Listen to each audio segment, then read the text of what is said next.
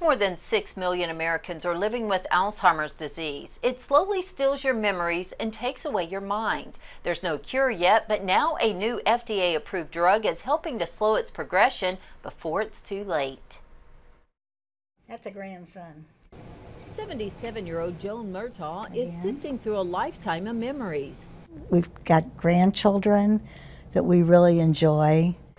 But a few years ago, Joan and her husband Larry felt something was off. I did see Joan go through a decline. Joan was diagnosed with early-stage Alzheimer's disease. There was nothing doctors could do, but now a recently FDA-approved drug helps slow the progression. This is the first one that received a full approval. The medication, Leqembi, reduces amyloid plaque in the brain that's been linked to Alzheimer's disease. If somehow you interrupt this cascade of amyloid buildup in the brain, you may be able to slow down this progression.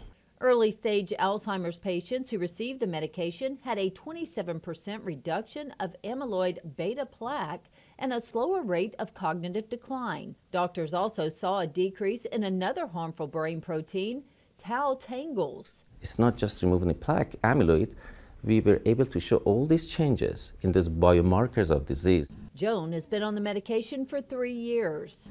I think she's clearer, she's sharper. When I think about it, I can still drive a car. I mean, I can go back and forth and do the things I always did. Joan and Larry hope it will continue to work and they'll continue to create many more memories together.